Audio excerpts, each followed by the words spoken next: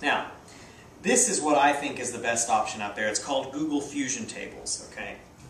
Now that sounds pretty intimidating, and I don't want to say that Google Fusion Tables is like the easiest thing you're ever going to use. Okay. But if you can master Excel, you can do this. And if you've got a big data set that you're wanting to plot or you're wanting to chart or something, this really is actually going to save you time at the end. So here's how I would put it to you. Let's say you've got some Excel file with 100 addresses that you want to map. Okay.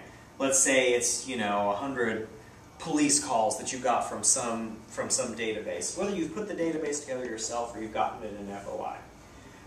With Google Map Builder, you can sit there and manually plot all of those. Okay, it's a lot of work, right? But you can do it over time, and it's fairly simple once you get the hang of it to plot, map, after, location after location after location. With Fusion Tables, all the time is put in on the front end.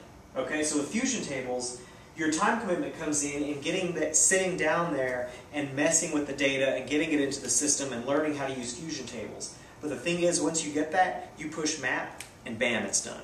All right? And next time you need to do it, same thing. Drop the data set in, bam, it's mapped. I mean, it's a trade-off.